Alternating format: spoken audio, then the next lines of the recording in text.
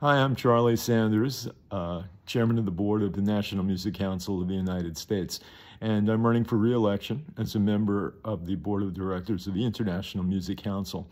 I've just returned from copyright meetings and conferences in Nashville, Washington, New York, Iceland, and Brazil. And I hope to be able to join you in Morocco, but if not, I apologize for my packed work schedule at this time of year.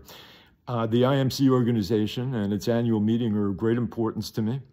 And as chair of the National Music Council of the United States, I've made sure that our group will be very well represented in Morocco under any circumstances. Most of you know me, but for those who don't, please allow me to add that in addition to chairing the U.S. National Music Council, I serve as outside legal counsel to the Songwriters Guild of America and to Music Creators North America. And as an advisor to such other important groups as CM and the Native American Music Association, I also serve on the board of Fairtrade Music International.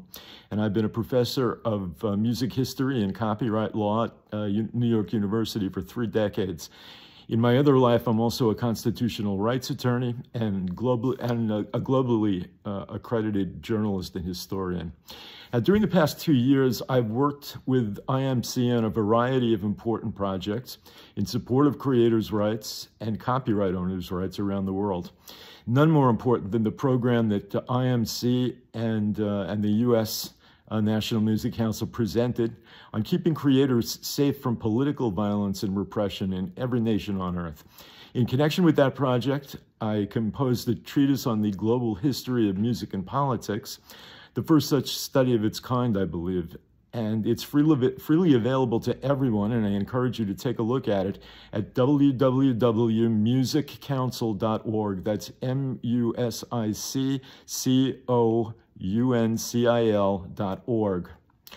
It's my hope to continue, obviously, to serve on the IMC board and to help the organization to navigate through the next years of challenges and opportunities.